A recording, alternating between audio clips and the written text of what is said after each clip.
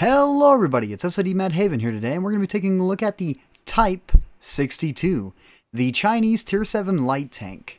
This light tank was introduced in the game quite some time ago. I do not know the exact date or the exact year. It's just been in the game for a really long time, and I feel like it needs to have a little bit of an honorable mention, because this thing is a very sturdy light tank. You may not have a lot of armor, but you have enough to get the job done and help you move. Now, first things first, I want to give my personal opinion on this tank.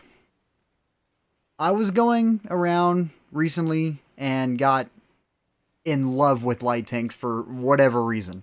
And the Type 62 was one of those tanks that I looked at and I thought about, but I never really went after it. So I started off with the T92, the Agel, and the LT432. So far I've 3 marked the LT432 and I've 2 marked the other 2. So the Falcon and the Agel. Now, the Type 61, I usually don't play a lot of Tier 7s, but whenever I do, and I'm stuck with a random platoon, or if I'm just playing by myself and I want to have a little bit of a fun match, decent mobility, decent top speed, really good concealment stacked on top of that, 390 base view range, by the way, in Tier 7. A lot of Tier 7s, they're lucky to even hit 370 to 360 view range, which means you have a massive advantage in Tier 7 with this tank. Now, let's go ahead and dive right into the engine here. Starting off, you have 430 total horsepower. Your power to weight is 20.48. 20.48 is not exactly the highest, but it's up there. Now, 60 top speed. Keep in mind, Tier 7, nice mobility. 23 reverse, 12% fire chance. That 12% fire chance is just fantastic. Now, a lot of these statistics are going to be a tad bit off due to the True Vision test that is right now going on, and +1, -1. So if you take a look at the bottom right, at concealment, it is 0.58. It is actually not 0.58. It is around 0.29 to 0.28 originally. Now, the gun with this tank at 5.5 second reload time for base reload, your aiming time at 2.3, gun dispersion values at 3.7, well, sorry about that, not 3.7, 0.37. If it was 0.37, I don't think you could hit the broadside of a barn. Now, accuracy on the moving tank at 3.11. Now, snapshotting inside this tank, you don't want to try and take long-range snapshots. Never. Mid-range, if you want to try and risk it, you do have a pretty decent amount of ammunition loaded. But most of the time, you just want to try and stay close for snapshotting so you can focus on mobility. By the way, just a heads up, whenever you are facing a light tank and you are in a circle deathmatch, never auto-lock. You always want to lead your shot by half a tank. That is because of the delay time from the server, and usually your shots will make contact as long as they don't go high or low. Now, 20 degrees of elevation with this gun. Pretty good amount of elevation. However, the gun depression at 5 degrees, not the greatest. However, your top speed at 60, power to weight, remember this, you're going to be able to get into positions that you want to get to, plus you're a light tank. You're made to spot. You are not made to be the frontal assault. Now, the tracks on this tank have 54 degrees of rotational speed, and look at those fantastic numbers. I love light tanks just because they are snappy. We have 0.5 on hard, 0.6 on medium, and 1.3 on soft. Now, I did not mention this with the T92, but terrain resistance, count that as a percentage towards your power to weight ratio along with your traverse speed. At 0.5, you actually have a 50% increase to your rotational speed, but there are diminishing in returns. So in fact, rather than 54 degrees, you could probably be looking around 90 degrees of rotational speed on hard land. And at 0.6, you could probably be looking at about 80 to 70 rotational speed. Now the turret on this, as I said before, the 390 view range, that is your biggest advantage inside this tank. 48 degrees of turret rotational speed. Jumping over to radio. I've mentioned radio before, that is primarily assist damage, however this tank has 145 less compared to most. Still, not too bad. Jumping over to the ammunition here, your standard rounds actually have 145 penetration, your premium rounds have over 220, your high explosives have 43.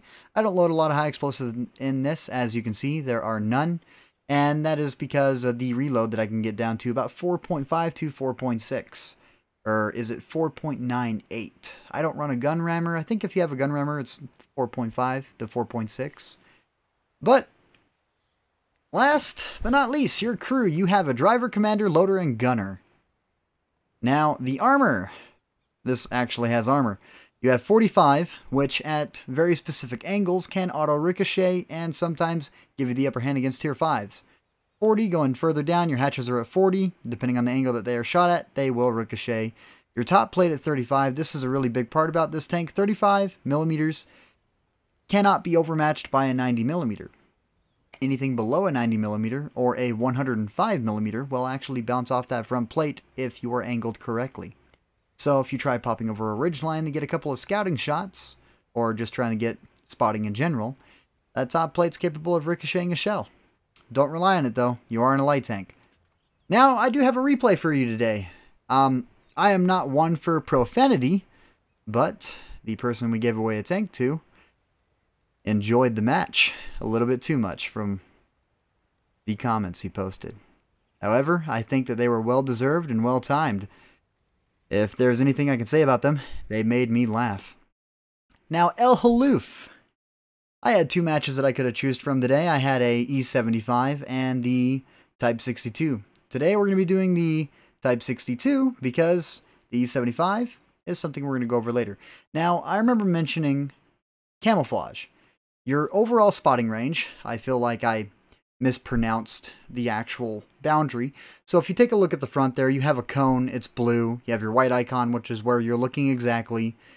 That is your entire spotting range. Now, as you can see from where I am sitting, you know what? Let's actually jump back a tad bit and then pause.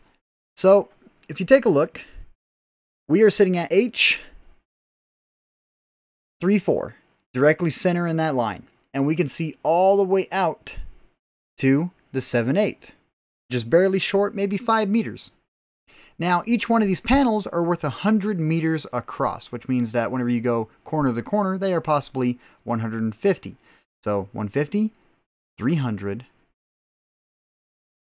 500. No, I did my math wrong. They're 100 meters across, which all the way up to there, we're probably looking about 470 to 480 overall maximum view range. I'm going to have to redo my math on this. I am screwing up. Oh well, we're here to have fun with this replay. Now, I'm choosing this match today because of what was pulled off. Now, the title of the video is known as The Last Stand. There's a reason for that. On El Haloof, whenever I'm playing a light tank, I like to hit this center point, just because if you have decent concealment, you can get in there, have very little problems holding this position. Now, if you get rushed, of course you're going to get spotted out because they're going to get close. There's a lot of foliage on the right side, and where I am. Where I am is a really strong position because you had the bushes in front of you. Whenever you are firing from behind a bush, you have an increased camouflage factor because your muzzle flash is covered. And as you see, I am pulling in front of the bush, to the side of the bush, just trying to shoot through a bush. I was comfortable taking that shot to the left at that little P43 tier because I had the bushes to my right and I had a bush in front of me as well, which means the Craft Panzer and the Tiger P were not able to spot me. Now, this match is all about stealth. On El Haloof, playing a light tank, you can't go where the heavies go around AB 1 and 2. That is a slaughter if you go there inside of a light tank. Normally, your best bet would be try and hold out in the middle, keep everyone spotted, prevent flanking, or try and perform a flank yourself, which is what we're going to be pulling off here in a second. We're going to be taking the right path, heading up, taking the mountain, and then doing a little switch around. Now, the Type 62, I've put in quite a bit of matches inside this. The exact number being, if I can find it real quick, total is 64. With a 55% win rate, and I do have a mastery badge inside this tank. I've gotten multiple mastery badges inside this tank, along with that, 1 Top Gun, 3 heavy calibers, a Defender medal, and a Scout. As expected, it is a Scout tank. But so far, I can give this tank a very high rating. Just because the mobility... Oh, one more thing I forgot to mention. Your engine block is gigantic. Already broke the engine. So, you want to try and keep your range as much as possible inside this tank. But other than that, a little bit of a beast. A lot of the Chinese tanks actually are really nice. The Type 59, it is known as the Demigod on PC. I don't know what they call it on console. But fantastic. You have over 250 to 290 turret armor in some places. It's a fantastic tank with that T-59. Then you have the T-34-3, which is probably one of my favorite tanks in this game. However, its shell velocity, I didn't realize what it was until maybe a few months back. And keep in mind, I've already put in like 200 plus matches inside that tank. And the second I saw what the shell velocity was, I was so surprised to realize I'm not even breaking 900. It was like 870. And there we go. Already making our first mistake against the Kraft Panzer. We're shooting a rock. So, this position that I'm in. No reason to be up there, other than just to try and get up and avoid being shot at in general. There is some advantages. To my left, you can pull down. You can easily pop back over, get some spotting out, and then pull behind it to use it as cover. However, if you get rushed, you have not many options to fall back to, especially if they're coming from two directions. You're probably going to be taking a hit no matter what. Now, here against the Tiger P, we're just going to pull out, take a few pop shots, see what we can do with our 220 pin. I made a little bit of a mistake shooting the lower plate, especially since he's below us and we're above. Since at that angle, it's going to be a thicker plate, and I was just waiting for the Kraft Panzer to pull up to start taking pop shots and take him out of the match. Now I'm pulling around to spot out the Kraft Panther on the enemy team, letting him know that he's there. And we're not even going to try to take a shot because we already know we're going to get hit. So we just want to avoid it and wait for our team to arrive, which is the one guy. There are 3 of us left.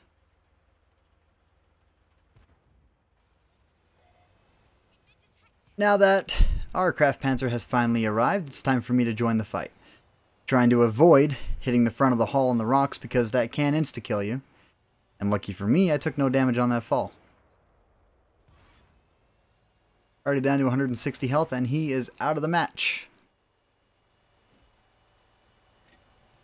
Now, looking at the map, we have an artillery, a medium tank. I do believe I checked his hit points here in a second. I don't know if I did or not. I was more paying attention to where they would possibly be coming from. Oh, there it is, checking it. As soon as I realized how much health he had left, I knew I had to get out of there. There's a T-29 in the enemy team, and he probably has the 105. I want to avoid it. Not just that, 3 mediums, they have decent mobility.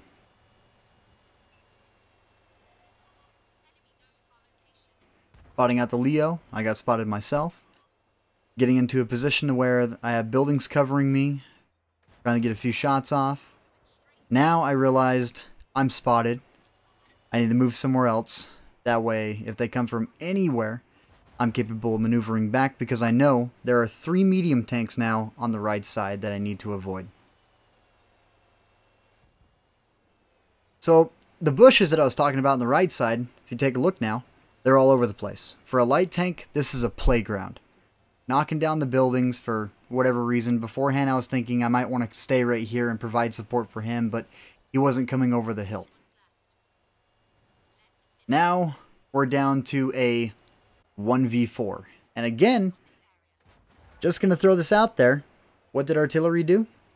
He gave up on the match way too early. He drove straight off the cliff and committed suicide.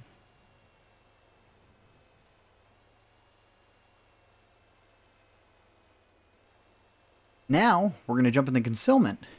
So, at the distance that we are, we're probably about 390 to 400 meters away from a lot of these targets. And as you can see, I was spotting them out at the maximum view range at 445. That is because their concealment rating is not high enough to cover them from my actual view range itself. Since I have a 390 base, I'm running coated optics, vertical stabilizers, improved ventilation, along with a premium consumable. My view range is definitely exceeding the cap by a lot. So overall, I'm probably sitting around a comfortable 470 to a 480 base view range. If you're running binoculars, it's a lot higher, but that requires you to come to a complete stop.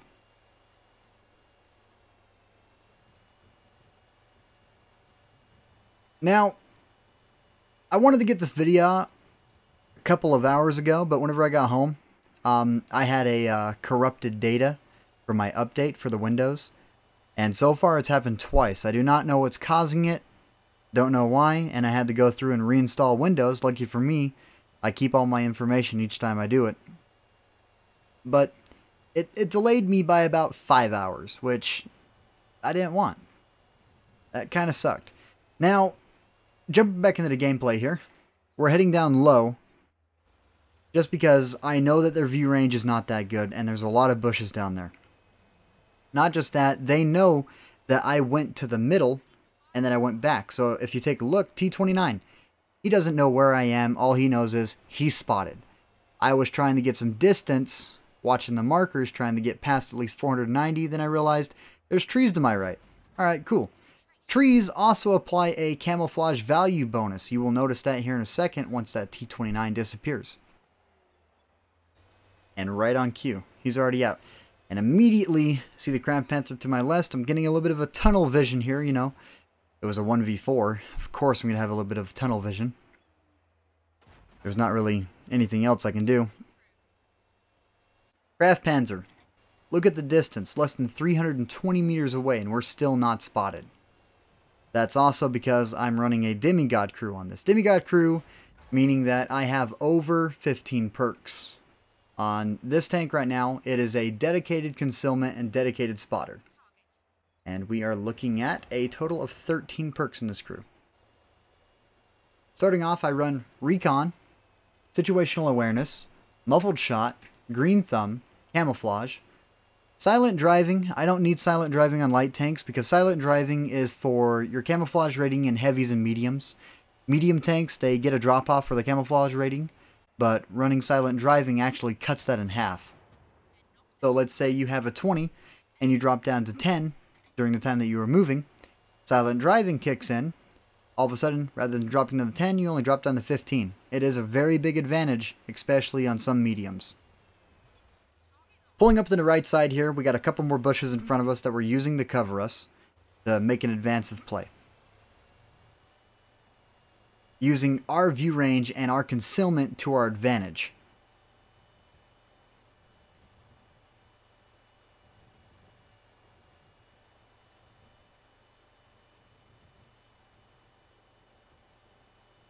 Now, they know where I was on that left side. They're not going to be expecting me to come up from behind them. And a moment right here, I panicked. That shot went high. There was the 5 degrees of gun depression at work. That made me freak out. But in the end, 2 shells, 2 kills, stand alone against 4. The last stand, the Type 62. If you don't have this tank, I recommend to get it just because of what it's capable of. We pull out a high caliber medal, we got a mastery badge, and not even worried about the mark. And there's Devastator and Top Gun. Devastator inside of a light tank, especially in a 1v4. That, too bad it wasn't a 5th kill. Because Kolobanov's medal, oh, and right on cue. I laughed so hard when that popped up. Alrighty, well, you know what? That was a great match. Tomorrow I plan on getting the E75 out, keep in mind. Mountain Eastern Time, possibly 7 o'clock to 8 o'clock it should be uploaded. If it is not, I might have had another Windows error. But, until then, you guys have a wonderful day, and keep in mind, I was monologuing like a motherfucker today. Because, you know, you get home, you expect to be able to put out your video immediately to try and keep up what you've been doing, which is daily uploads. And then to realize your computer just took a complete and utter crap.